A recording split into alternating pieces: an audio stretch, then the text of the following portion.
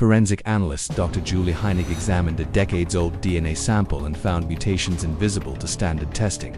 5 investigators had failed to separate the twin suspects for 37 years, but Heinig's genome sequencing finally revealed the attacker.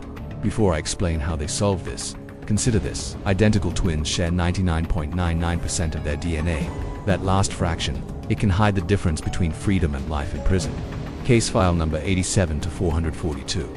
In 1987, police collected evidence from a sexual assault. The DNA was preserved, but every test matched both twin brothers, Russell and Ronald Marubbio. For decades, the case stalled. Think about it. Traditional DNA kits read only 20 genetic markers, but deep sequencing scans billions. That's how experts caught what others missed. And if you want to see how modern forensics really works, subscribe now.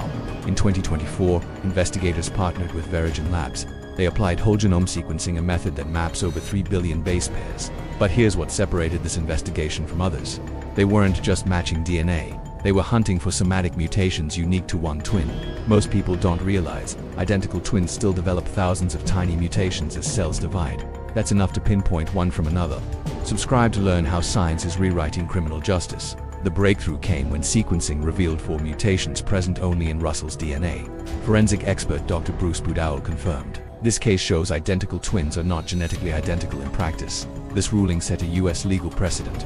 Courts now accept deep genome evidence against identical twins. Police academies are updating forensic manuals to include somatic mutation analysis in cold cases.